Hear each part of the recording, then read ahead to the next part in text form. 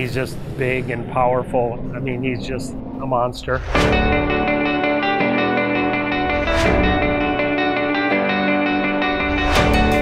One of the most physically imposing swimmers in Drury program history, Big Vlad, Vladimir Sidorkin, came from Estonia, where he was a 2008 Olympian, all the way to Springfield, Missouri with championship aspirations. And in just 3 years with the program, between the results he produced and his larger-than-life personality, he quickly became legendary. He could lay down power to the water like we'd never seen before, and that was exciting, and came to the pool every day and put that body to the test. So at the same time, he liked to laugh and have fun, good-natured, fun-loving.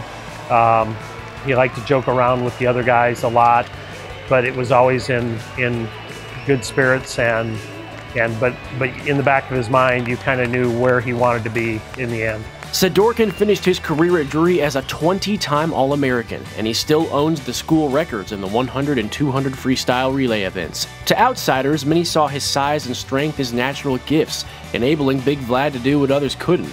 But in reality, it was the work he put in behind the scenes that made him so formidable. I think that for an athlete to excel, you have to enjoy what you're doing. You have to enjoy the process. And number two, you have to have an attitude of gratitude. And Vlad had those two characteristics. He was appreciative of the fact that, you know, here's a kid who'd been in the Olympics and already been at a real high level of swimming, but he still had that attitude of gratitude when it came to what he was here to do and be a part of this team. And he also had the happy-go-lucky, enjoy the process, enjoy coming to the pool and working every day. You know that if you can turn that size into something that can really apply its force to the water, that he's going to do something special. And Sidorkin was beyond special.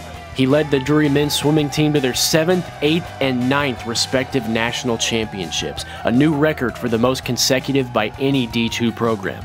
In the water, he won 9 national titles in various events, but it was the final race of his career, the 400 freestyle relay, that people in the swimming world still talk about to this day. We were swimming against Bridgeport University, who had probably the best set of sprinters in the meet. Bridgeport was in the lead. I mean, it was at least 2 to 2.5 body lengths by the time Vlad took off. And he was going to have to chase down the kid that had finished second to him in the 100 freestyle by maybe a couple feet. Now Vlad was going to have to make up, 6 yards. And when he flipped at the 50 mark, which is the halfway point, he had made up about half the distance. And when he came off the last wall, there was just something magical that I knew Vlad was going to get back to the wall first. And he tore past that kid from the last 12.5 yards, and he touched the wall, and he went a time of about 41.8. To give you in perspective, he went 43 something in his individual, and he went 41 high in his relay. So he'd outsplit that time by over 2 seconds, and it should have been within about 0.5.